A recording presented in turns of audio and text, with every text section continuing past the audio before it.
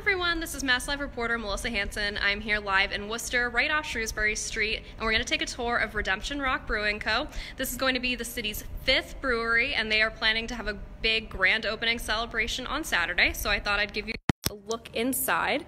So we're here with Dani and Greg. Hi. Hello.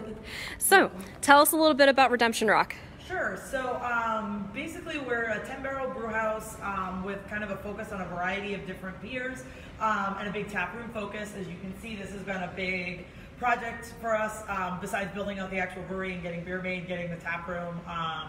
Really designed to be something that would be really comfortable in a place that we want people to feel like they want to come and spend their whole day. And then we also have a coffee program as well, so you can do that. You can start off your day with the coffee and doing some work and then transition into beer and having some fun.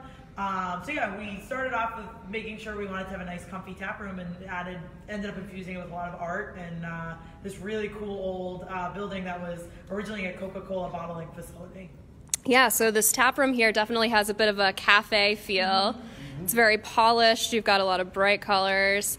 And then some seating and decorations that you said you got from Brimfield, right? Yeah, we did. We hit up, I went in May, I think, and we got some Brimfield stuff, coffee table and the puffs, and actually one of these farmhouse tables is from Brimfield.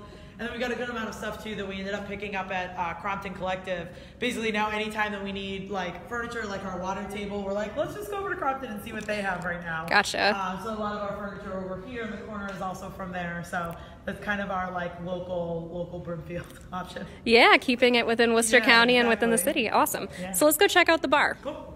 So as a disclaimer, our finished bar top is actually not done yet. Okay. So it's going to be a concrete bar top that they're delivering this week and installing.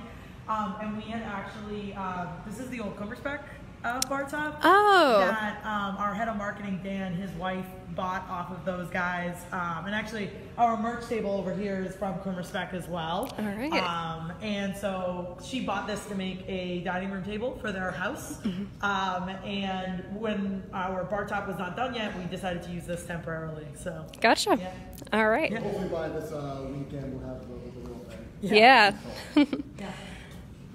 So there's some nice copper detailing back here. Yup, so we went with copper as our primary like metal accent between some of the light fixtures. It actually worked out really well with, we ended up having to put a grease trap in, so we had a copper pipe coming off of that, so it kind of matched look the at rest that. of the decor.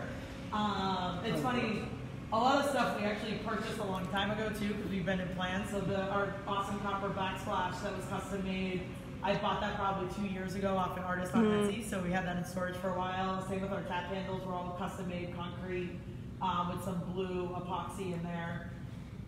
Yeah. Great. Yeah. So tell us about the beers that you're going to have on tap during your grand opening on Saturday.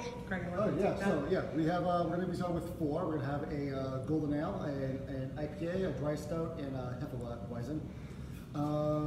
Yeah, the golden ale was actually the first beer that we brewed. I kind of designed it as something simple that would really kind of show me the output of the system as I'm kind of testing out for the first time, as well as have like a light beer option for people that kind of just come here and want to know what our lightest beer was. Something comparable to maybe a Bud Light or something. Exactly, yeah, basically a Bud Light people, because we want to actually be very accessible to the people that aren't huge craft beer drinkers, people that aren't going to be lining up for barrel-aged stouts and IPAs. We want to be accessible to everyone, including people that just aren't super into craft beer or new to craft beer.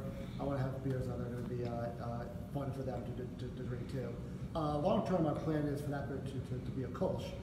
But I didn't want to do our Kolsch as the first beer because I wasn't used to the system yet. Mm-hmm. So I wanted this Kolsch. I obviously have like very specific expectations for what I want it to look like and taste like.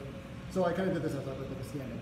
Great. And with your coffee program too, you'll have an option for people who maybe don't like beer, or for someone who doesn't drink alcoholic beverages, they can still come with their friends and be able to enjoy something. Yeah, exactly. It's just kind of something else we can do to provide people that would just want to like come here, because we are focused a lot on just the space and all the tap room as a place to like hang out. Mm-hmm. And if people want to come here but aren't necessarily in the mood to be drinking beer, coffee is a great reason for people to come down. Sure, especially with Worcester's college population. Exactly. Yeah. Lots of entrepreneurs. Mm-hmm. Like, I mean, I've worked out of my apartment for basically the last year, and sometimes it's just you need to get out of the house and go sit somewhere else and do some work. Yeah, so you're opening on Saturdays from noon to 10, right? What are your regular hours of operation going to be? It's going to be 10 to 10, basically Wednesday through Sunday. So if people can come in the morning. We may push that out a little bit on either end longer term, but for now we want to see kind of how the coffee program goes, and if people are really liking it and want to come in a little earlier, we might push that earlier. But for now, 10 to 10. So you can come and get a coffee, hang out all day, and then transition to beer. Yeah, and it's bring your own food, right? It's bring your own food. We're also going to be doing different collaborations and pop-ups with pop-ups and food trucks. So this Saturday, Asylum Popovers is going to be coming in and doing a dinner-style popover. Okay. We think they're coming in tomorrow night to bring some samples, so we're going to be figuring out. Yeah, very excited. So yeah, but in addition to that, you can bring your own food, and then we will be having some stuff ourselves as far as snacky stuff. We've just been concentrating on getting the tap room done, but we'll be adding food in soon too. Great. Let's go check out the mural in the other room. Yeah.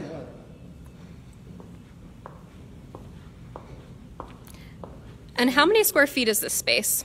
So the whole space, that we have is 6,200 square feet. So this is roughly half of it. Okay. Tap room. So it's a little over 3,000 square feet, including bathroom space. All right.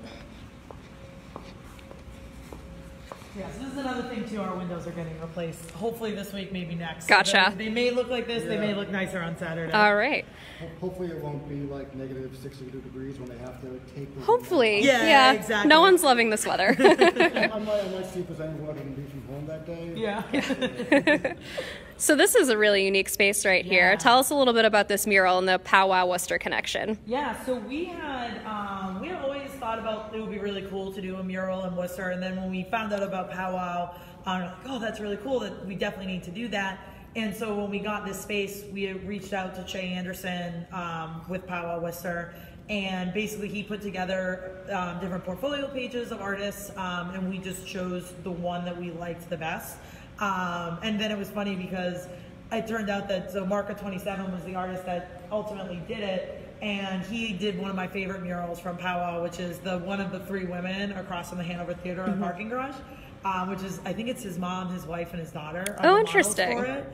And so we ended up really loving his work. He came in, he did this all in 2 days, basically almost full 48 hours on a weekend. And yeah, it came out absolutely stunning. We basically just told him, this is our brand, this is kind of who we are and some of our color schemes, and just he ran with it. And we basically had no notes after he did the mock-up, and then it just absolutely came out spectacular. It's funny. It's one of the first things that we had done in here. So this has been up since May. The other May, since the entire summer.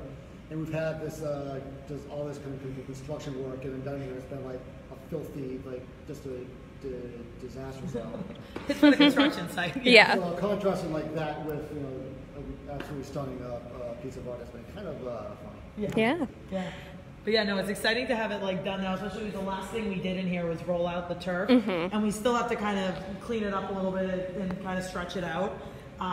But yeah, as soon as we did that, it made this room feel like what we intended it to be, which was really a space that feels like, an outdoor patio space, with some nice comfy grass, and we're gonna add some more games and cornhole and stuff. Here too. Bringing the outdoors indoors. Yeah, exactly. And this is where we'll be setting up too. We're gonna have Joy Rochelle Marietta is performing on Saturday. We want to make live music a regular thing, so that'll be kind of in that area over there. Move around the picnic tables a little bit when we do performances. Yeah, and having the nice green turf in here is nice on a very cold. Yeah, it's a nice contrast. Yeah, definitely. Great. Yeah. All right, so for anyone who just joined, we're checking out Redemption Rock, and they are opening on Saturday. So any notes that you want our viewers to know about your brewery or anything else? The other thing just on Saturday too that we're going to be doing that we haven't added yet is we're going to be doing a live screen printing thing. So we're going to have an artist coming in. We have an illustration that our graphic designer did, so people will be able to buy posters and see them actually made. So that'll be another fun thing that's on Saturday. But yeah, no, it'd be pretty much all day Saturday, 12 to 10, so people can come out and not feel rushed, but come out whenever you have time on Saturday. Great. Yeah. All right. Thank you so much, everyone, for tuning in, and check out MassLive.com later for more photos of the space. Thanks, everyone. Thank you.